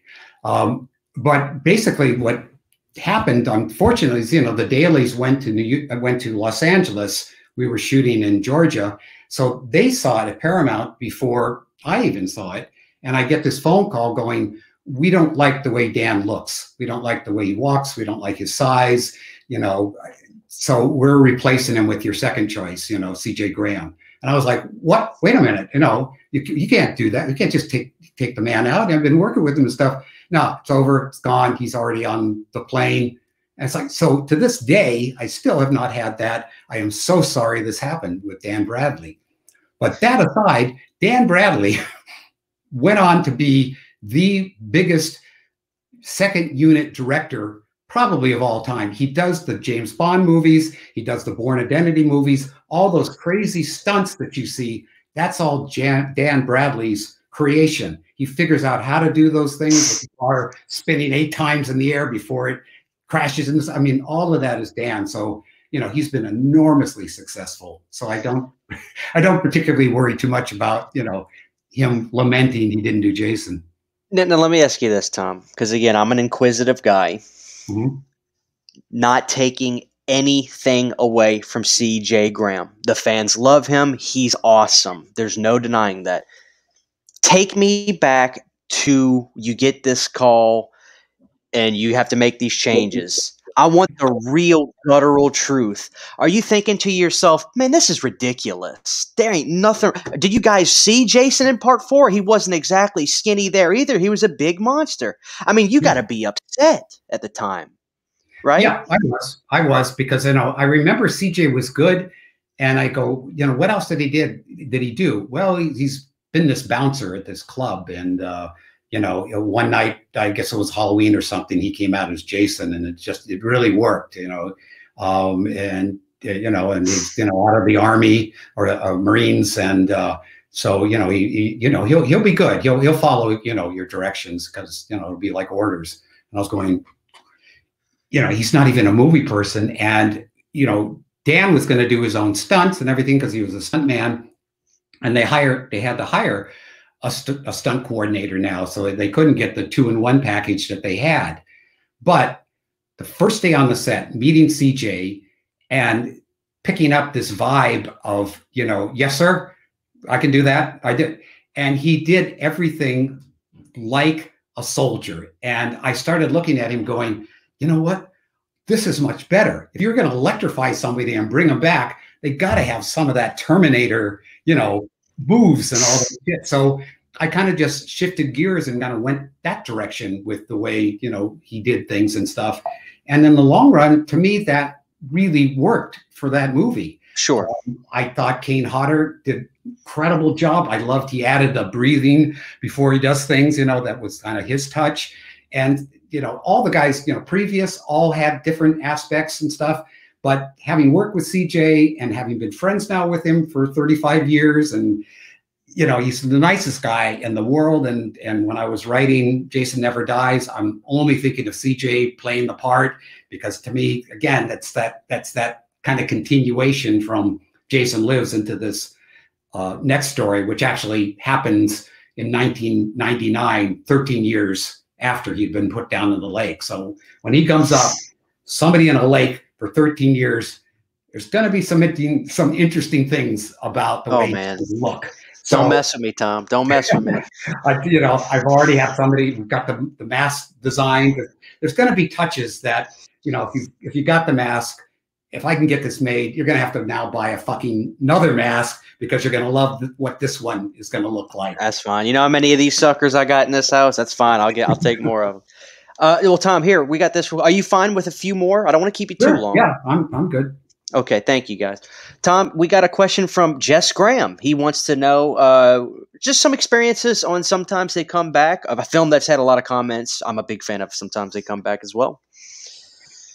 Sometimes They Come Back was what can I say? I never thought that it was going to become sort of one of my favorite, like, family, warm, connect to on a whole different level than I ever thought. I mean, I went in going, all right, I'm doing the Stephen King movie. The script wasn't really great. It didn't feel really like a Stephen King movie the way I looked at it. And Dino De Laurentiis agreed. So, we had it rewritten. And when by the time the movie got greenlit, my father was dying, and he literally passed away a week before we left. My daughter was born, so suddenly I had, a new child. I had Mick Garris, and I had 2 TV series for Universal, She-Wolf of London, and They Came from Outer Space, that we were trying to get writers and directors, to do those episodes. And my best friend, Stephen Banks, had this show that I had directed in San Francisco that was now a Disney Showtime piece called Stephen Banks Home Entertainment Center. All of that was going on simultaneously, as I went into the pre-production of this movie. So when we got to Kansas, I had not mourned for the loss of my father. I had my daughter, which I obviously put as much love, as I could, and direct a movie at the same time, Wow. And, it was crazy. And the movie was cursed. There was no two ways about it. Every day something went wrong. And the schedule that we had went over like a week, which you cannot do in any movie, doesn't matter. And basically, for a movie that was going to be released in Europe as a low budget widescreen, movie, and then a TV movie for CBS, it had to be, framed this way. All these different components, everything went wrong. Film was not processed correctly. Brooke Adams fell and twisted her ankle. She couldn't shoot. First day of shooting, we had 2 feet of snow. Nobody expected. We only had exteriors, so we were behind day one. 1 day already. So, it had all these problems. But when it all came together and Terry Plinmary put this score to it, it just had this thing about it for me that was like, yeah, that kind of had all those humanity aspects that were going on in my life all sort of filtered into it. So I really have a very, strong fondness, for the movie. And for a lot of people, it really rang true, which, I didn't expect at the time. It just felt like this was really, some movies you make and some movies you survive. And this was a survival movie. The fact I got through it was amazing. And the fact that it actually worked was, just a shock. It was, a wonderful shock. That's, us fans, we watch these movies and, it just seems like, oh, they probably just spent, a month filming it and here it is. Like, we don't understand the hell that filmmakers go through and, these tales of what you got to deal with. We're so ignorant to that. It always blows my mind when I hear this kind of stuff, all the problems and probably a lot of hurry up and wait, all that stuff with filmmaking. I mean, it can't be as glamorous as it seems to be, right? From the outside looking in.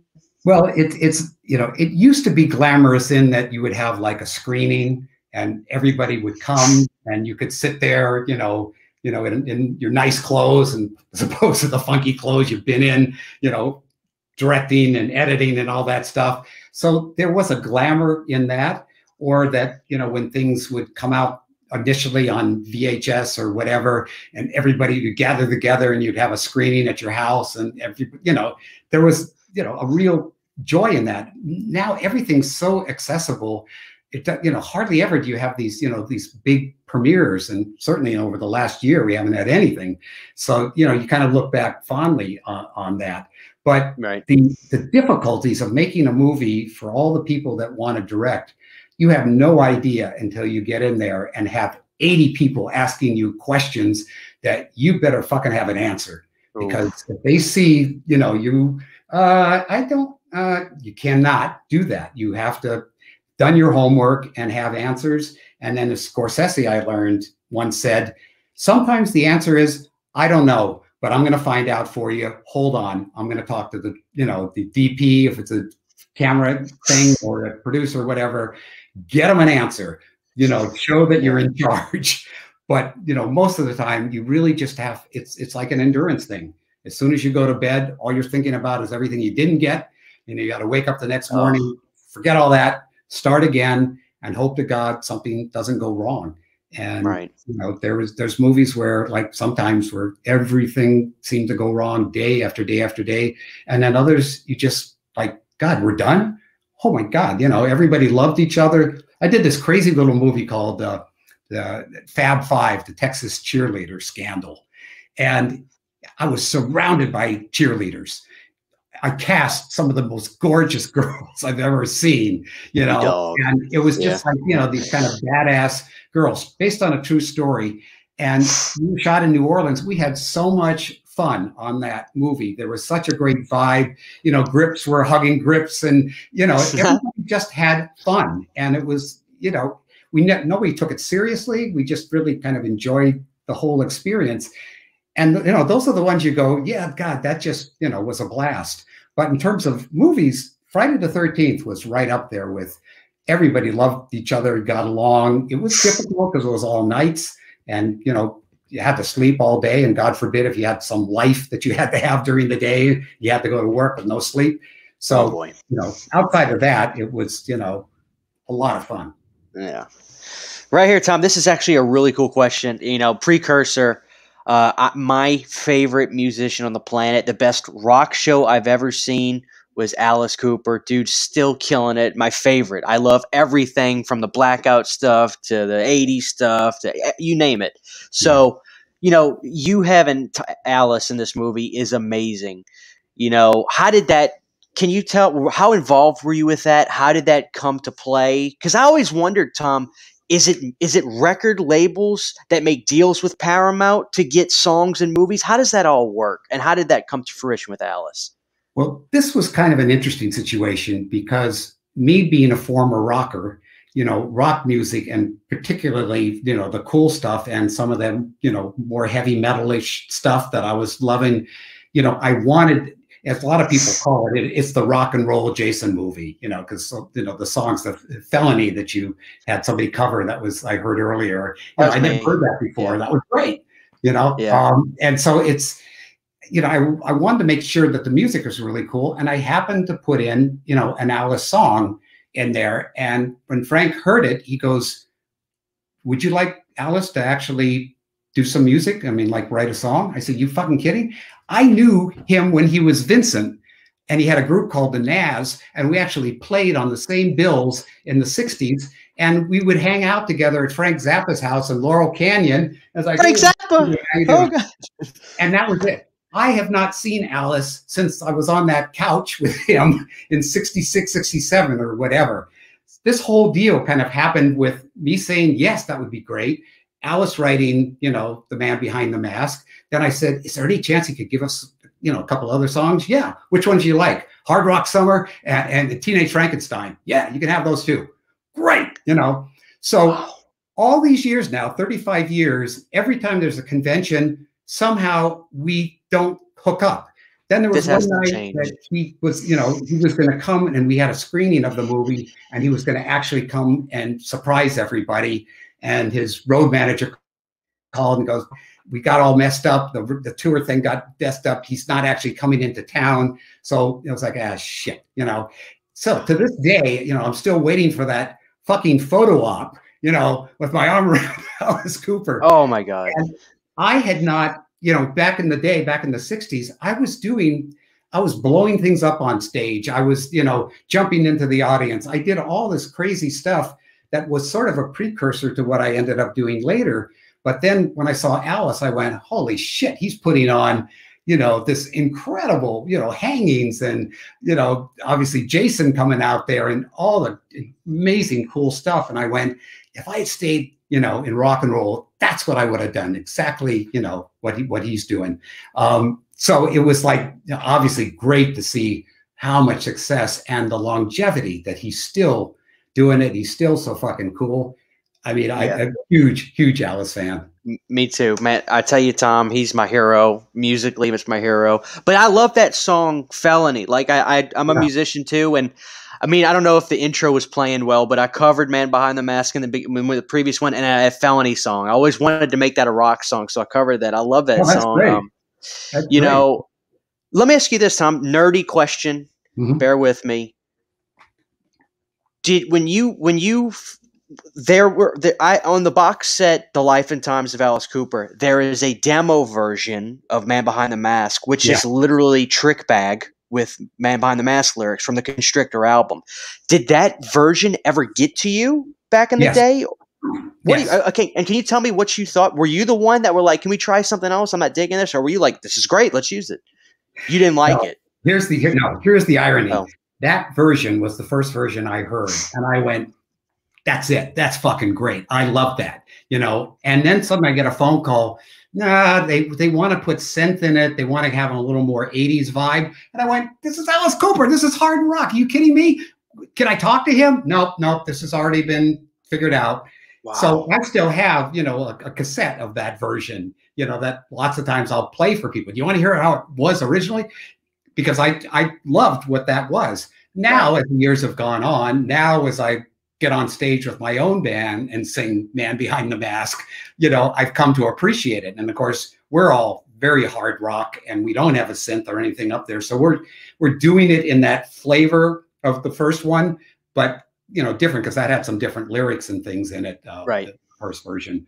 But no, I was the exact opposite. I wanted that, you know, that first one. And, you know, it's like they needed to make Alice a hit again. You know, I think record sales and things were slipping at that time. So it was like kind of a important thing that next album really take off. And I wanted to do the music video. You know, I mean, that to me was a natural rock and roll guy doing the thing. You know, the director did. No, we have a guy, you know, that we always use. So, you know, I was frustrated at that because I really wanted to, you know, do something. I would have done something very different than what the video is. But, you know, c'est la vie, you know, that just things don't always work out. See, Tom, this is awesome. I may be the only I don't know if anybody's ever asked you that before. I feel like I'm probably the only weirdo that wanted to know that because I'm such a big fan of Alice and all that. But so if you were in charge, would we be hearing that Trick Bag version on the movie till this day? Then we'd be hearing the original Man Behind the Mask. Yeah. See, that makes me like you even more. That's awesome. Yeah. I mean, you know, that was one of those things where basically I was outvoted by the powers, you know, that were above me, which is a record label and Paramount. And, you know, Alice was giving us an incredible, his, you know, manager and everybody, incredible break on, you know, what the cost of the songs were. So, you know, when they decided that they wanted to do something different, you know, the director's preference, you know, was not up there, you know. Obviously, it was Michael Bay or somebody that would go ballistic, you know, and fucking take my name off the picture. That'd be different. But I was not. This is my second movie. They were really nice to me to let me make the movie I wanted to make. And it wasn't like the other song version sucked. It was just, you know, different, and it didn't have the same vibe that I thought, you know, the original had. But as I said, you know, I've come to, you know, love both of them for sure. Me too. Yeah. All right, well, Tom, I'll take a few more. I appreciate all the time you've given me. Blood Red Skies, what is the longest you went without sleep while working on a film? Wow. You know, I think the times without sleep really were more the writing process on film, where it's just like, I've got to get through the script, you know, and like keep drinking you know, we didn't have what do you call it? Red Bull in those days. You know, coffee, you know, to try to keep going. So I know there was at least a 3-day thing, both in editing where we had to finish a cut and we just, we're just like bent over. Okay. And you get through it. When I did the Freddy's Nightmare thing, that was one of those marathon. I think we had 3 days of editing on that, and the editor was just so angry at me because it's like, we're going to get this thing, we're getting through this thing. So there's been a number of times like that, but usually with the movies, I managed to get at least a couple of hours in, somehow knock myself out, somehow go into some meditative state, which a number of directors kind of have learned to do. And I've worked with some Asian camera people and stuff during lunch, they just meditate, so that they're good for as many hours. Wow. As those long shoots can be in Korean films and, Japanese and Chinese films. The clock does not exist. They just keep going. They'll sleep on the set and then keep going. And the student films too, it just, their work ethic is incredible. Jesus. Yeah. Wow. All right, Tom, right here we got Matthew Urban, $3 super chat. Thank you, Matthew. He says, would Tom consider crowdfunding Jason Never Dies? I would love to be able to do that. But the idiot that I am, I made this a bit too expensive to actually, be able to do a crowdfunding, because normally you get, I don't know, $50,000 to $100,000, with those. Some of the bigger ones, get more. I think, I know Penn Jillette, and he did this this low budget movie, and I think they raised, like $1 million, which was incredible. But Penn, I mean, the perks were like, come up, to Las Vegas, see Penn and Teller, stay at my house, you get a free hotel room, you get the perks were so incredible. If you were a Penn and Teller fan, you were pumping in the money, but us Friday fans, we ain't got that kind of money, to keep doing it. So like Vengeance did a cool thing, if you put in, I don't know what it was, $1,000 or $500, you can be killed by Jason in the movie. So there was a number of people never acted before. They actually did a, really good job. And, they got to be in a Jason movie and get killed by Jason, for their money. So, I mean, those are, great, great perks. But as far as mine goes, it's shooting in snow. I know, and this is like the weird thing, Vincent DeSante and I were both writing Jason in the snow pieces at the same time, having no idea we were both doing it. I announced, my thing. He calls me up. He goes, "Holy shit, I'm doing one of those too, but it's just a short." And, and I said, "I'm sure it's 100% different, than what I'm doing." And it was. But, because he was doing a crowdfunded one, he was able to get it done and out. I'm still sitting there waiting for these guys to, finish this lawsuit to see if I even got a shot at the plate. But the combination of shooting nights in the snow is miserable. The fact that you're going to have to make snow because, it goes away, sun comes out the next morning, you cannot match shifts. Also, we've got people in cabins and stuff, which means if we shot like in a real location, as you probably would on a fan-funded thing, that means the whole crew has to stay out in the freezing cold all night while we're in a nice cozy cabin shooting close-ups of actresses. And, I thought, we have to build the cabins, and that's a cost. And we would fake the outside for those sequences that place inside. So all these things start, upping the budget. So it doesn't make sense to try to do it as a fan-funded thing. It just becomes, very, very costly. So, and yeah.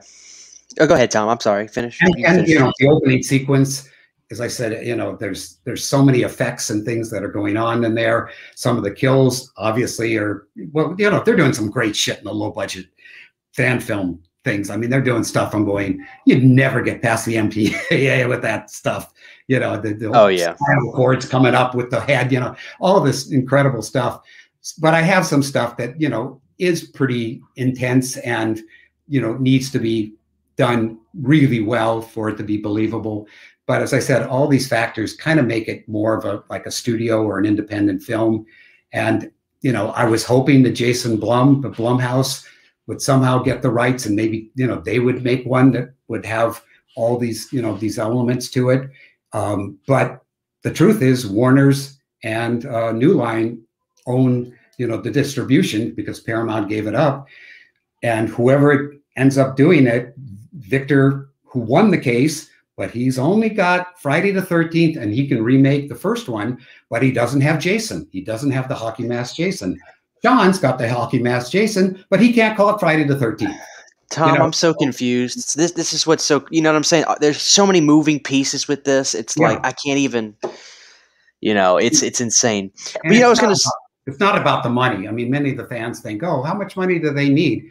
Not about the money. This is a whole other level of a fight. So it's like we've got a pie here, the Friday the 13th pie. Warner Brothers has a piece. Now Victor's got a little piece, but New Line distribution here, foreign this. So it's like there's so many hands in this, and it's just a mess, right?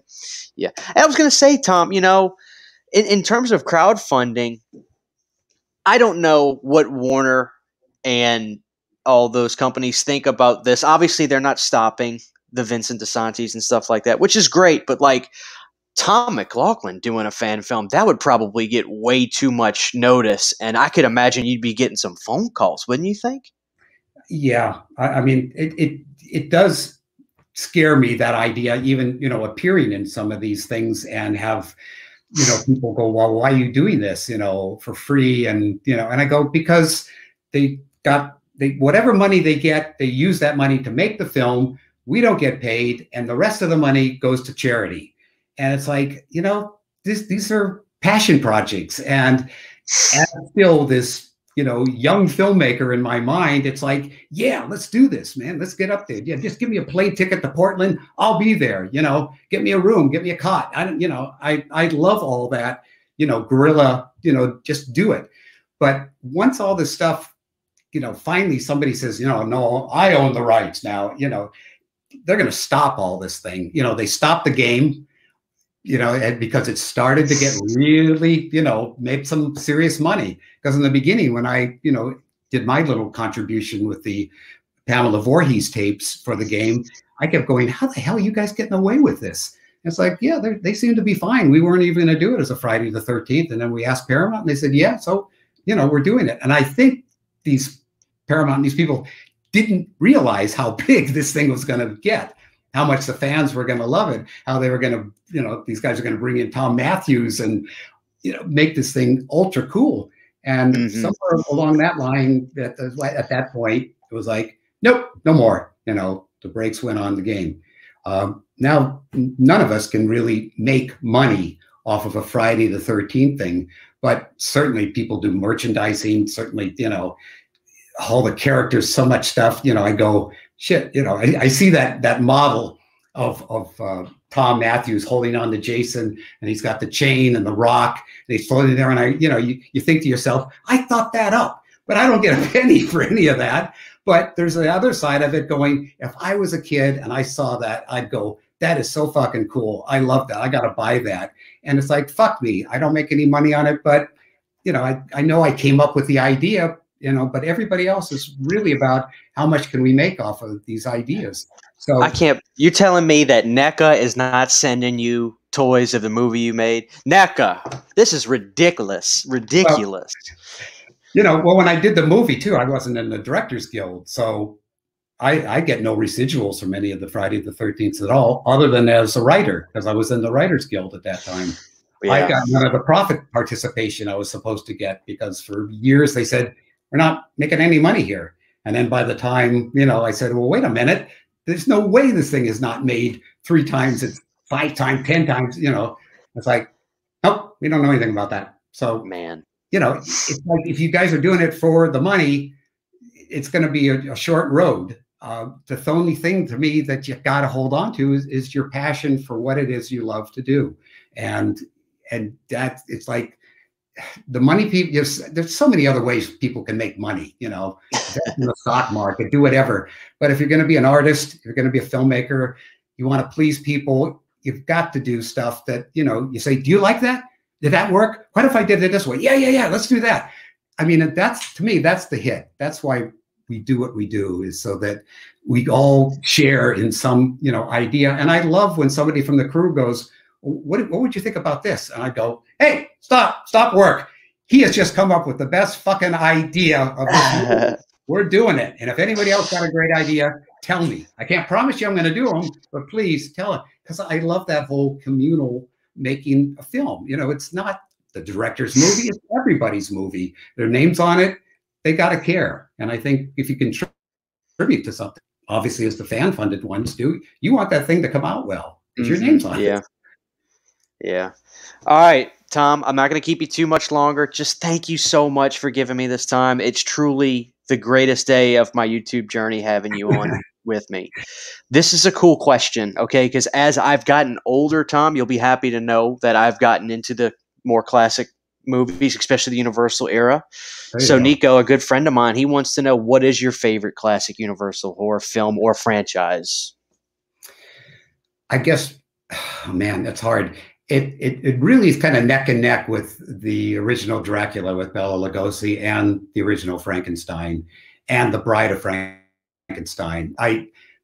There's so much stuff I love about the Bride of Frankenstein. And I mean, there's even something I borrowed, if you guys are fans of Bride of Frankenstein, in the beginning when there's the parents of the little girl who was killed in the first one. The father, wants to go down into the water, and I want to see his blackened bones so I could sleep at night. That idea is what I gave to, Tommy Jarvis. It's like, why do you got to dig him up? I just got to see him, and I'm going to, burn his fucking body. He brought the can of gasoline. And again, that was, a direct inspiration from that. Wow. So that movie and all the humor that was in Bride of Frankenstein, all that James Whale put in, it was just, to me, so much fun, so great.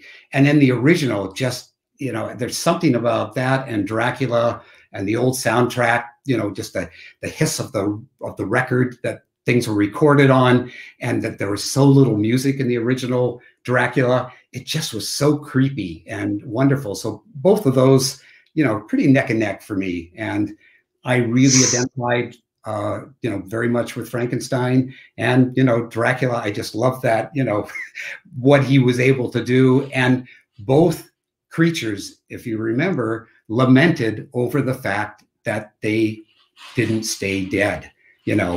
Dracula says, to be dead, really dead, must be glorious. And Frankenstein says, love dead, hate living, and to me, that's sort of where the heartbreak about being a monster is. It's not that they want to go out and do this. It's like, this is their fate, and they end up doing it. And Tommy Jarvis brought him back to life, not anything that he was choosing, somebody else caused it. So as far as I was concerned, he was going to get that boy's ass one way or the other. Wow, this is great stuff, man. It's great hearing you talk about this. This is so cool. Tom, we're going to start wrapping things up. We've almost gone 2 hours. Again, this has been amazing. How about this? And I know you kind of talked about what you've got going on in the near future. You're heading out to Florida, but Baby Herman asks, will Tom be appearing at any conventions in the future? Love your work. Thank you. Well, I was just out at Days of the Dead in Atlanta about a month ago. We went down there and did the masks, did the distancing and all that. It bugged me. So basically I had the fans, if they do selfies, I said, you stand in front of the table, you take off your mask, I'm going to take off my mask, and I'm going to lean in. So at least we'll get our faces, because this thing with the mask just bothered the crap out of me. So, it was a way of sort of bending the rules and, giving a fan at least their face and my face in the same picture.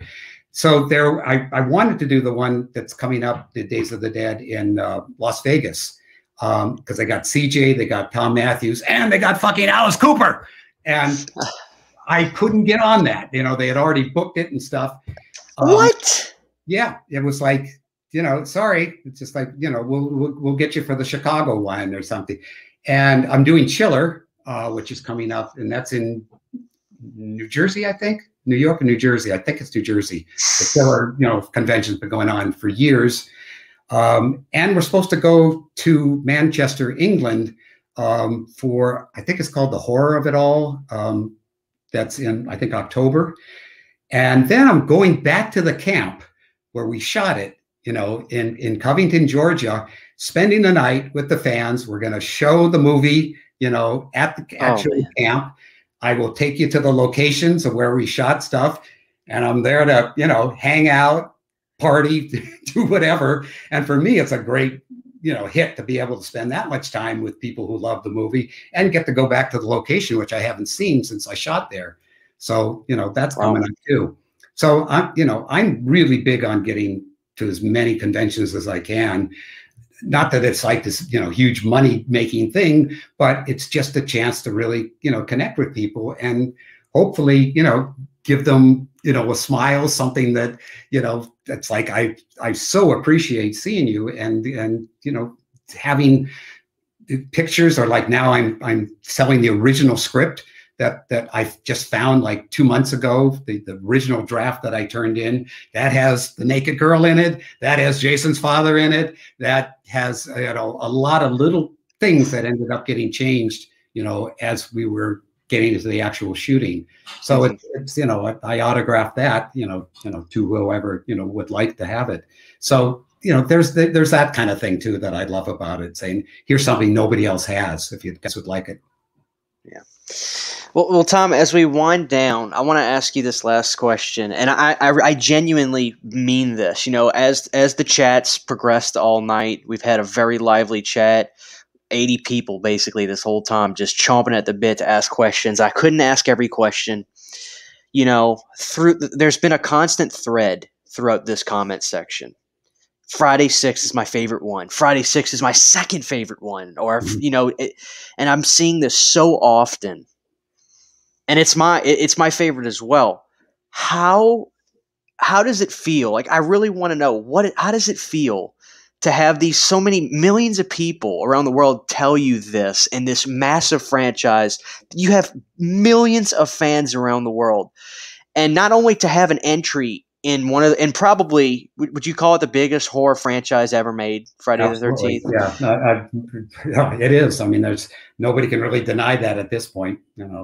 What does it feel like to genuinely have one of the top 2 to 3 fan favorite entries ever? Like, do you wake up and like stop sometimes and say, Jesus Christ, what did I do?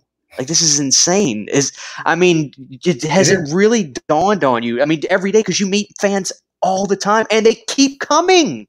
The more people have babies, the more Friday the 13th fans are. Like, what does that feel like?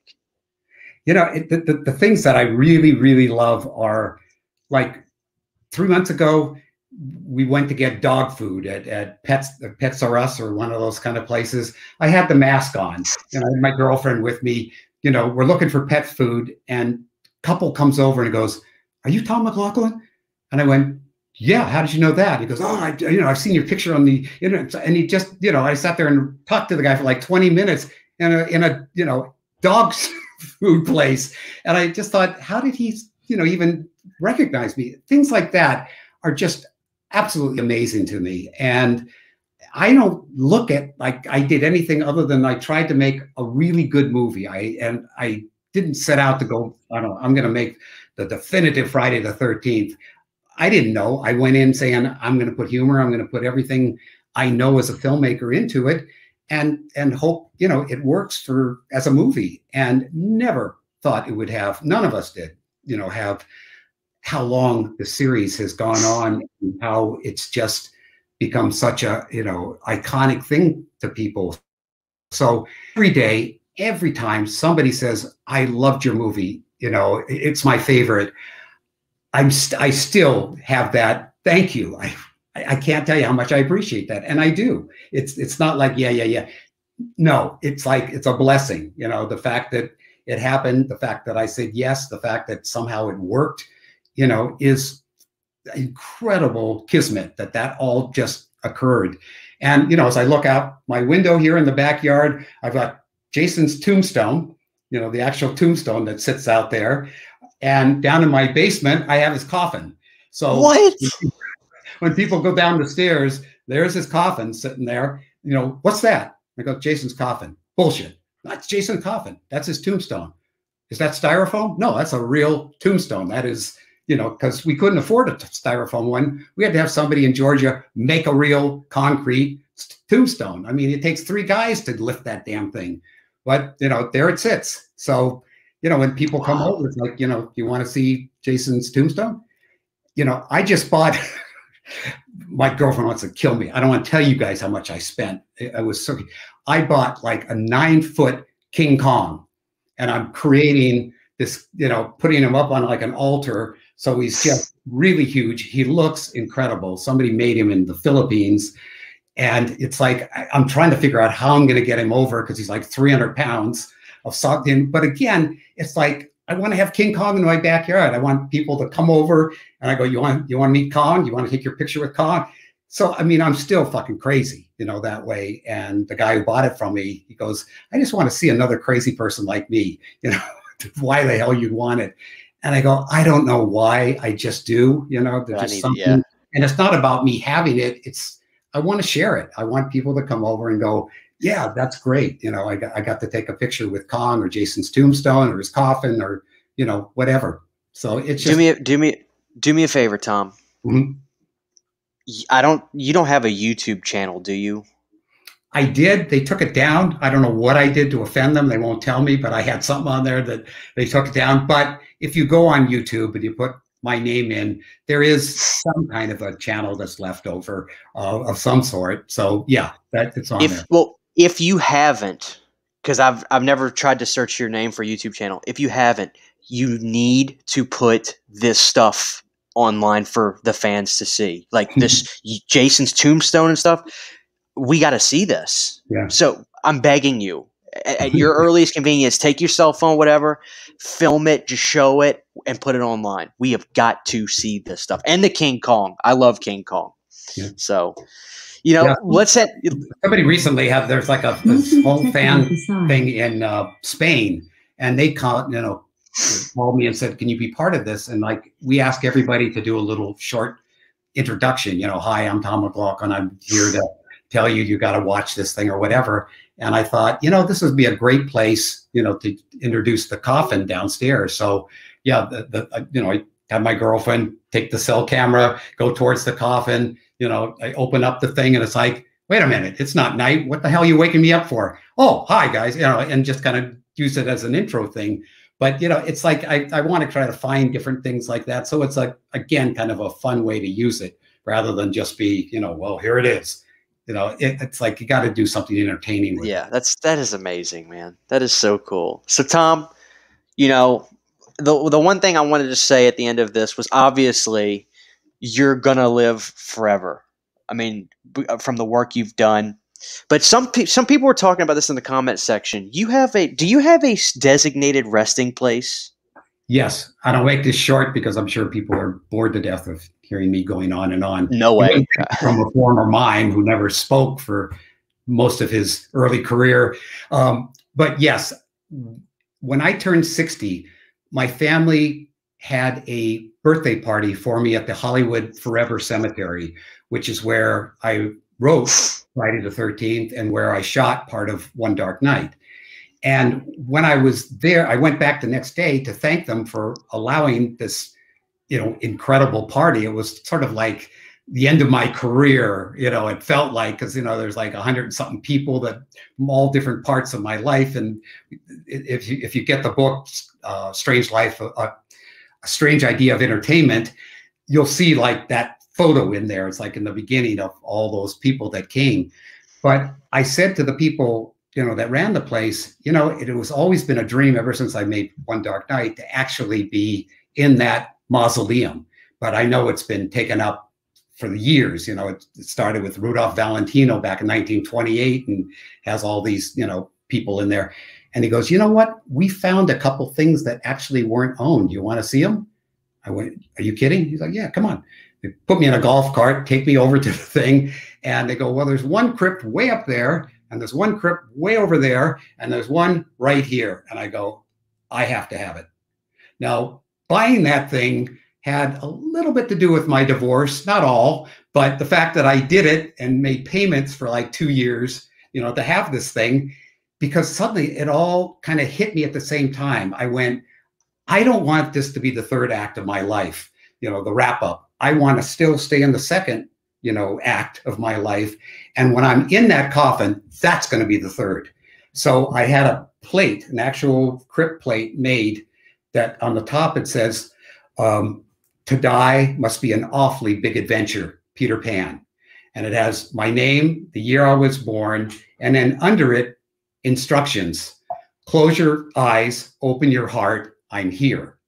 And what I've been doing consistently since that time, which is going on 8, 9 years now, I go and I hang out there. I put good vibes, a sense, I played a harmonica there. On my birthday, people come and we don't talk about death or anything. We talk about what's going on in our lives, but we do it in front of the crypt. So my crazy mind about there are not ghosts. This is energy that we have not figured out how to channel 3 times in a row so it can be a science. As far as I'm concerned, when there's a horrible occurrence in a place, there's residual energy that stays in there and it's considered haunted. In the same way, you go to your grandmother's house years later and it's like, I can feel grandma in here. I did, are you, or are you just thinking it in your head? But I think certain people are tuned to pick up certain things, something they might smell, something they might feel, something they actually might even see. So my plan is, after I'm gone, this is a modem, and whoever comes, close your eyes, open your heart, see if something happens. I could be completely full of shit, or I could be on the beginning of a very cool paranormal, experiment that if it works, great. If it doesn't work, it was fun trying, right? So, and people go, why do you want to do this? This makes no sense. You won't even know that, when something happens. I go, doesn't matter. Right now, I know. Right now, I've got something to look forward to. And how many people are looking forward to, that part of their life after they're gone? That said, I've got 30 more years as far as I'm concerned. I came in 1950. I'm going out, in 2050. So I got to do some good shit for the next 30 years as I, prepare for the third act. And am I crazy? Obviously, but is it fun? Is it, a great, strange idea of entertainment? Yeah, absolutely. Tom, you were one of the most interesting people I've ever had the chance to talk to, man. And people were saying, dude, Tom, look at Tom, man. He's putting 20-year-olds to shame. The dude's just, he's rolling. He's rocking and rolling. I mean, it's so great to see you just kicking ass, man. It's awesome. You gotta love, you just gotta love life. You gotta love people. You gotta love, I think, the whole idea of creating things and sharing them and collaborating. I mean, that's really what it's about, guys. I mean, there's something wonderful when you come up with something, but it's even better when you're like sharing it with somebody, writing a script together or making a movie all together and everybody going, yeah, that was great. The way the blood went up there. Oh, that was great. It's a ball, when you're doing it, and you hope, when it's done, it works and people like it, and that's, that's obviously the most important thing, and it survives. And I thank you guys so much that this movie, over 3 decades later, still survives, still is being discovered by, new audiences. And the people who've been loyal to it have been incredibly loyal. And I'm incredibly blessed with that. And I thank you a lot for that. Yeah. And that right there is the absolute perfect way to end this show. So everybody, thank you for joining us. This was, I'm sure for all 81 of you out there right now, this is probably just as much of a thrilling experience as it was for me. It's absolutely an honor. Like I said before, when I had bad internet, if you would have told a young Christian Hanna when he's watching Friday the 13th Part 6 for the first time and loving it, you're going to talk to that guy one day. You're going to have a great conversation. I would have said there's no way. But here I am all these years later. So this is an absolute honor. This is the beginning of a friendship too. I always look at these things. You meet people and your friends, that's you carry that on. So this is amazing. So Tom, thank you so much, man. I mean, thank you. This has been amazing. It was fun. I really enjoy doing these things. I can't wait to tell all my friends, hey, man, I talked to Tom, and he's buying a King Kong. Yeah, I just got to get the fucker over here. I got to get truck and manpower. Do it like they did in the movie. Drag his ass on a boat. Yeah. Okay, All guys. right, So man. listen. Thank you, Christian. It was been great. Thank all you guys. I'm sorry about not being able to answer everybody's questions, but I mean, if there's a way that you've got a copy of any of the stuff that you can send me, I can, try to get to some of them and send Sure. them back. And down the road, Tom, don't worry, I'm not going to bug you. I'm sure you have people bug you all the time. Down the road, I would love to have another conversation because there's still so much more stuff I could talk to you about, but we can only do so much, in Yeah. a night. But so, Yeah. yeah, thank you guys. This is amazing. This is Christian Hannah, who just had a living legend on his show, Tom Mcloughlin. So thank you. I Thank you, love you guys. guys, and good night. Peace out.